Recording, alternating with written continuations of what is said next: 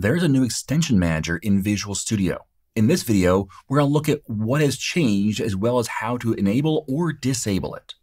Now, for most of my training, I work to give you an in-depth perspective on technology, but sometimes you just need to get the quick answer to the question, how do I use this?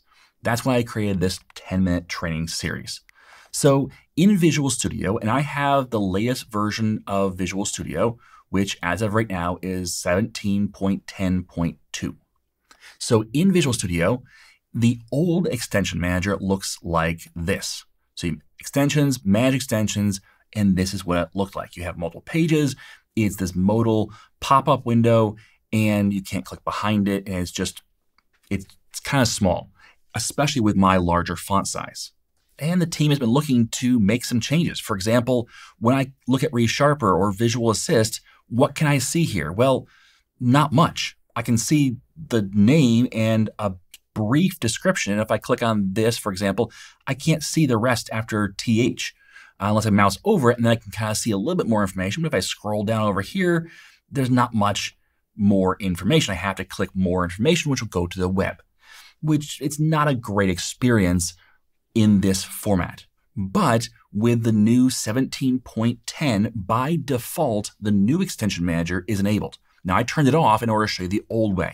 But if it's off for you, you can go to Tools, Options, and under the Preview features, you'll find that the Extension Manager UI refresh, which also means if you, for whatever reason, and I can't find a reason yet, but if you decide you did not want to have the UI refresh for Extension Manager, you can uncheck that box like I had just done and get the old version again.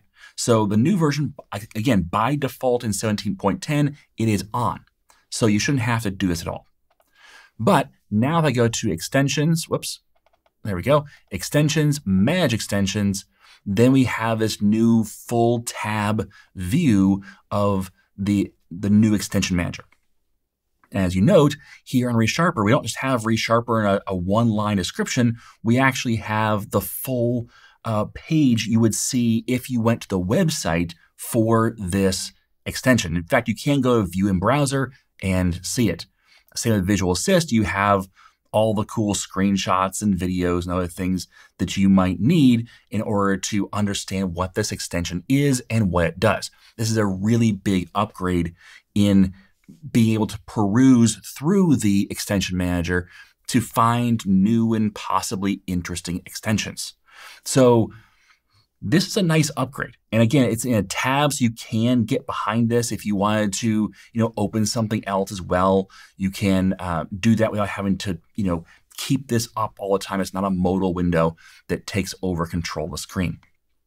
Up here on the left, we have Browse, and then Installed, and then Updates, and a roaming extensions. Extensions that are roaming mean that you can install them from other machines, meaning like if you install it on one machine, you could say, hey, I want that again, this machine too, and you can grab it from there. So in this case, here's my list of extensions that I could get from that I have installed on this machine, but I could then install on a different machine more easily because it's roaming, because I'm logged in. There's a couple things here that I'm not a fan of yet, and this is just growing pains.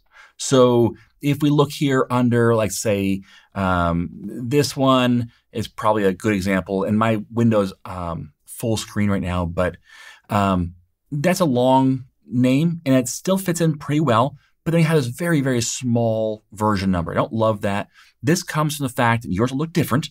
This comes from the fact that I have my font sizes increased, but it's not really pulling from those font sizes correctly because I can't make it decrease. I haven't found a way to make it decrease, and I can't make a way for these to increase. So the URL for the extension, as well as the number of downloads, as well as the number of stars, the number itself, they're all very much smaller, and yet the stars are bigger. So it makes weird alignments. So there's some things to kind of work on in this. It obviously is a first draft or a first version of this, and it will get better over time.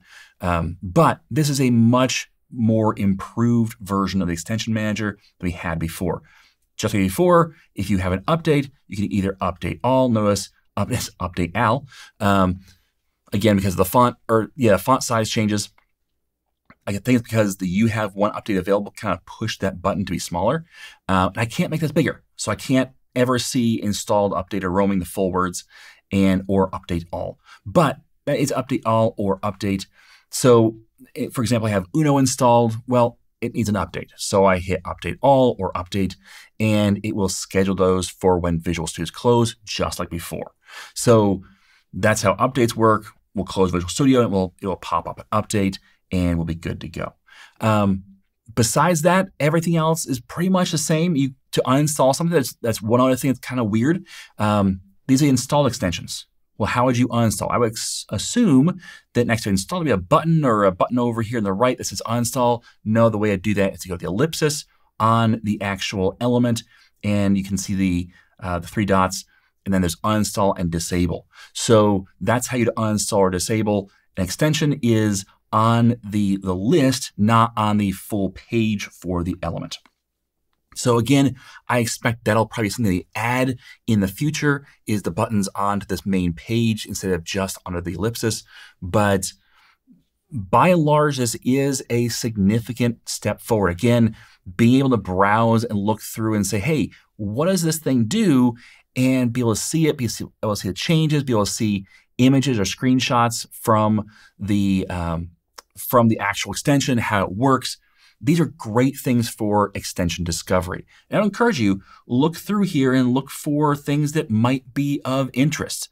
For example, generate a REST API client from your Swagger. So you could grab client code or create client code based upon the Swagger definition for your API. Really cool stuff that Christian's doing. So some really neat extensions here that you can kind of discover more easily because of the fact that you're going through and saying, hey, you know, what's in here? And I can see what this is very easily instead of going to the website and doing the same thing. So this is a nice upgrade. I thought you should see it. Again, this comes with version 17.10 of Visual Studio. If it's not enabled in 17.10 for whatever reason, it should be. Again, go to Tools, Options, under Environment. There's Preview Features. By the way, it's a great place to look for new things. It's under Preview Features. The other thing I'll point out is if you follow Mads Christensen, Mads, for example, makes the font size 2.0, which I use to increase all the font sizes on my installation. He has some extensions in the store that are basically, he's trying out new things for Visual Studio. I encourage you to check out those extensions because some of those might be things you want to see someday in Visual Studio. And so the first place to find that would be in his extensions. So some great stuff here. I encourage you to check it out, play around with it. Let me know what your thoughts are. And if you have any problems, then go ahead and submit an issue. So right up here in the upper right-hand corner, send feedback. You can suggest a feature or report a problem, and you can specify, hey, in the extension manager, this is a problem. I've already turned in the font issues with this extension manager. They're working on it. But those are things you can, participate in making these things better because they really do listen to user feedback because they want this to be a great experience for you. All right. Thanks for watching. As always, I am Tim Corey.